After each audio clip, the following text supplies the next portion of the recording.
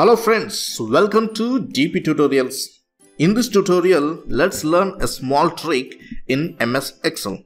That is, how we can go to last row or last column with data in MS Excel, and also learn how to select the entire row or column in Excel.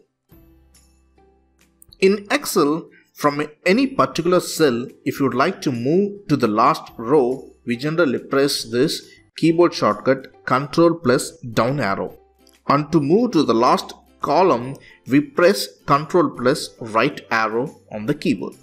Similarly, for first row or to first column we press Ctrl up arrow and down arrow respectively. This is all we knew it till now, but there's a small interesting shortcut even for this. Let's see how it is now. Now in the Excel sheet, go to any cell, and from here, if you would like to move to the last row, simply double click the bottom edge of this cell.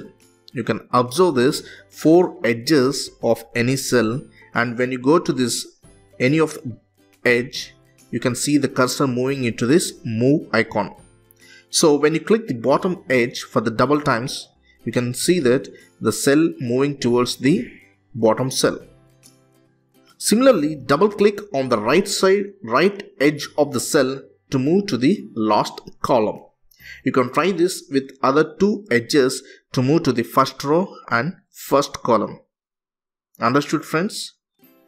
So using this feature, you can similarly, to select the entire column, go to the first cell, hold Shift, Ctrl and double click the bottom edge of the cell.